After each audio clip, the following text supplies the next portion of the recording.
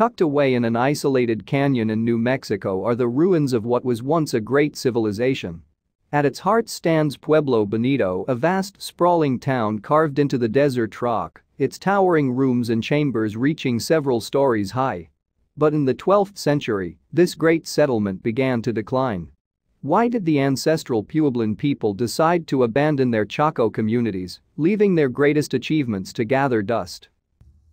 A Native American settlement that once thrived was left eerily abandoned.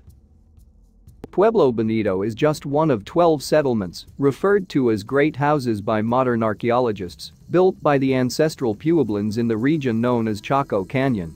Over the course of centuries, these people constructed an elaborate network of roads, communities and monuments, creating a unique culture that still resonates today.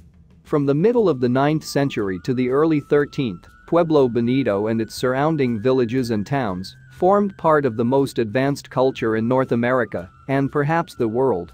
Here, wealthy residents lived an aspirational lifestyle, dining on gourmet dishes and collecting glittering treasures. And every day, more people arrived to seek their fortune in Chaco Canyon. For centuries, Chaco Canyon remained the epicenter of ancestral Puebloan life. In fact, the region's unique style of architecture inspired copycat communities up to 100 miles away. But then, at some point in the 12th century, things began to change, and this once great civilization started to wane. What caused the decline of the civilization in the Chaco Canyon, however, remains a mystery to this day. Over the years, archaeologists have uncovered grim clues that point to a violent and bloody shift, macabre relics such as mass graves and mutilated human remains. But the truth about what happened continues to elude them. So why did the ancestral Puebloans leave their great settlements behind? And where did they go? According to experts, the ancestral Puebloan culture, also known as the Anasazi, first developed around the 2nd century AD, centered around the modern-day states of New Mexico, Utah, Arizona and Colorado. The culture would grow to become one of the most influential in the American Southwest. But to begin with, they were simple people who lived in small villages and weaved baskets from natural materials. For hundreds of years, the ancestral Puebloans eked out an existence in the American Southwest, living in pit houses set into the ground. In time, they learned how to cultivate crops for food and grew skilled at hunting with a bow and arrow. Then, in the 8th century, their civilization began to expand. According to experts, 750 AD heralded the dawn of the Pueblo era. During this period, the people began building and inhabiting stone dwellings above the ground, developing their own distinctive style of architecture. And before long, the small villages of the region had grown into vast settlements. All along the Chaco Canyon, the ancestral Puebloans built vast structures, sometimes boasting over 100 rooms and reaching 5 stories high. And at the heart of each was a circular ceremonial room known as a great kiva. Often large enough to hold several hundred people, these spaces were where the community gathered to worship, meet and celebrate. As the civilization in the Chaco Canyon grew in wealth and influence, its trappings became ever more opulent. In the great houses, for example, the kivas were furnished with fine timber brought in from forests 60 miles away. Meanwhile, the ancestral Puebloan elite collected fine goods such as cacao and turquoise by the bucket load. Today, many experts believe that the people who lived in the Chaco Canyon based their society around religion and politics. And by the standards of the time, they were remarkably advanced. For example, a 2018 study conducted by the University of Cincinnati concluded that the ancestral Puebloans were likely accomplished farmers who grew their own food. Previously, some had believed that the soil of the Chaco Canyon was too saline for growing plentiful crops. And as such, there was a theory that the citizens must have needed to import food from elsewhere. Or, alternatively, it was posited that the settlements actually held a relatively small population year-round, merely hosting large numbers for special events. However, researchers from the University of Cincinnati analyzed soil samples from the region and concluded that access to water, rather than salinity, would have been the biggest challenge. And amazingly, there is evidence to suggest that the ancestral Puebloans once constructed complex water channels to ensure that their crops thrived. In order to make the most of the scarce water that flowed through the Chaco Canyon, experts believe its inhabitants built dams to channel the runoff from storms. And on top of that, they constructed wells and tanks to store what little rain that fell. With this, the study posits, they were able to grow enough food to sustain the great houses. Up until a few years ago, many researchers believed that the ancestral Puebloans were largely egalitarian in nature. However, a study published in 2017 suggests that this may not have been the case. In it, experts analyzed 14 sets of remains excavated at Pueblo Bonito in 1896 and came to some startling conclusions. According to reports, the remains had been located in a chamber at the heart of the Great House, piled on top of each other in a space just 6 feet square. But despite suggestions that the Chaco Canyon culture was not hierarchical in nature, the evidence found here suggests otherwise. In fact, one man, known as Burial 14, was laid to rest alongside a fortune in turquoise, implying that he was an individual of some importance. Not only that, the study also revealed that the other 13 people buried in the chamber were matrilineal descendants of the first. They were all related on their mother's side. And given that many modern Native American cultures still value heritage passed on through the mother's side, it seems likely that these individuals could have formed part of a dynastic elite. In fact, the study suggested that this man and his descendants may have ruled the region for 300 years. In a 2017 interview with National Geographic, archaeologist Stephen Plog explained, "It's likely Burial 14 is really the first individual to differentiate himself politically from other people in the canyon. I'm confident his matriline was the most powerful in Pueblo Bonito and probably in Chaco Canyon." In the 9th century, work began on Pueblo Bonito, which would grow to become the biggest and most influential of all the great houses. Split into 2 sections, the sprawling settlement boasted 2 main kivas and a number of smaller ones, as well as some 800 rooms. In fact, the site is believed to have covered around 3 acres at its peak. Meanwhile, the Pueblo I era became the Pueblo II period, and the ancestral Puebloans' approach to architecture changed once more. With their great houses built, they began constructing villages and hamlets in the surrounding area. And in the settlements themselves, more community structures such as the large round subterranean kivas were formed. For hundreds of years, the civilization built by the ancestral Puebloans continued to thrive. And in the 12th century, the Pueblo III period began. By now, the people had turned their attention to building vast cliffside houses, as well as multi-story dwellings that resembled modern apartment blocks. And with these impressive structures, the influence of Chaco Canyon continued to grow.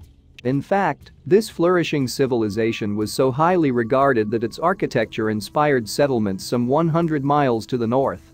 And even today, in Colorado's Mesa Verde National Park, buildings in the Chaco Canyon style such as the vertiginous Cliff Palace can still be seen. Meanwhile, the inhabitants of smaller villages in the region also began to mimic the architecture of Chaco Canyon's great houses. And although they did not have the resources to construct large buildings, they faithfully recreated the tradition of kivas in their own homes.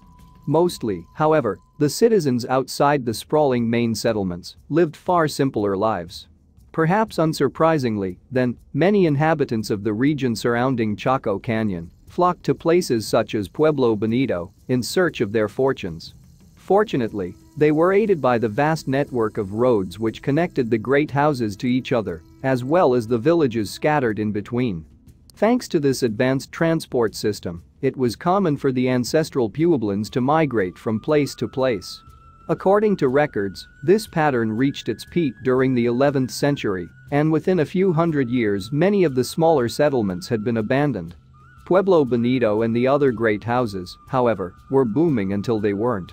In the first half of the 12th century, the grand settlement of Pueblo Bonito was abandoned by its inhabitants.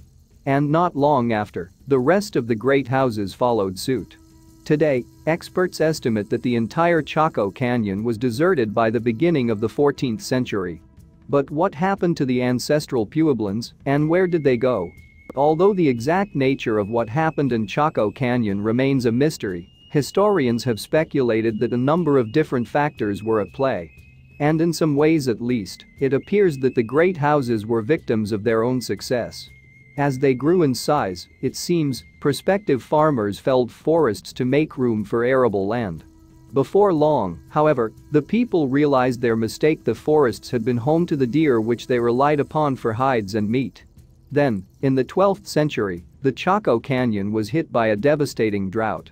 As a result, the crops failed, and food for the inhabitants of the great houses grew scarce. At this point, archaeological evidence suggests the people of the Chaco Canyon grew violent. In fact, it's believed that unrest began to spread throughout the ancestral Puebloan world. In human remains dating from this period, experts have detected signs of mutilation and physical trauma. Elsewhere, they have discovered mass graves. As the people fought amongst themselves, the Chaco Canyon was struck by another drought in the later part of the 13th century. Again, experts believe that the crops failed, and the ancestral Puebloans were pitted against other indigenous groups in a violent battle for resources. In the midst of these struggles, it seems, the great houses were abandoned. At Pennsylvania State University, Stefani Crabtree, a computational archaeologist, created a simulation of ancestral Puebloan life in the Chaco Valley. By feeding relevant data about resources, conditions and population into a computer, she was able to predict how things might have played out. In a 2018 interview with The Washington Post, she explained, "When things are good, hierarchy develops. But that falls apart when climatic conditions make it harder." However, the ancestral Puebloans did not disappear with the fall of their great houses. Instead, they migrated to the south and to the east, where they founded new villages and towns.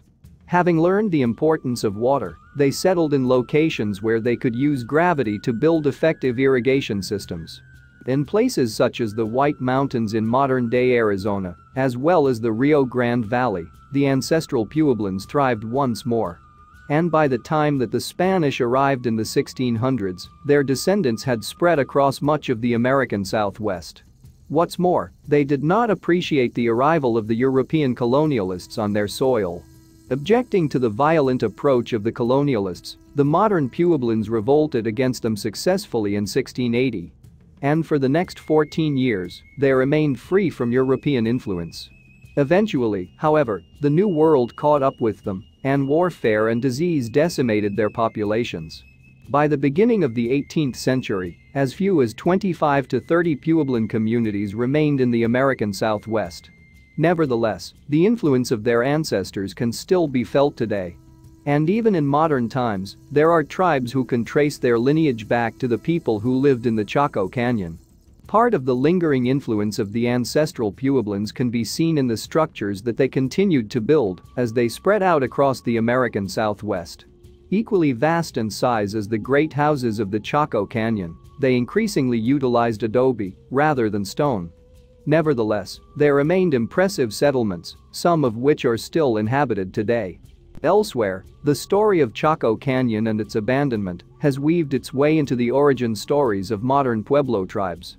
According to both the Hopi and the Tiwa, their people endured a series of challenging migrations at some point in their past. And according to anthropologist Alfonso Ortiz, some elders appear to share knowledge of an unidentified Chaco region in the north. So, it seems, the inhabitants of Chaco Canyon did not really disappear. Instead, they adapted their culture and habits to survive in a new environment. And thanks to their ability to change with the times, their legacy lives on even today. Unfortunately, the region where it all started is now under threat.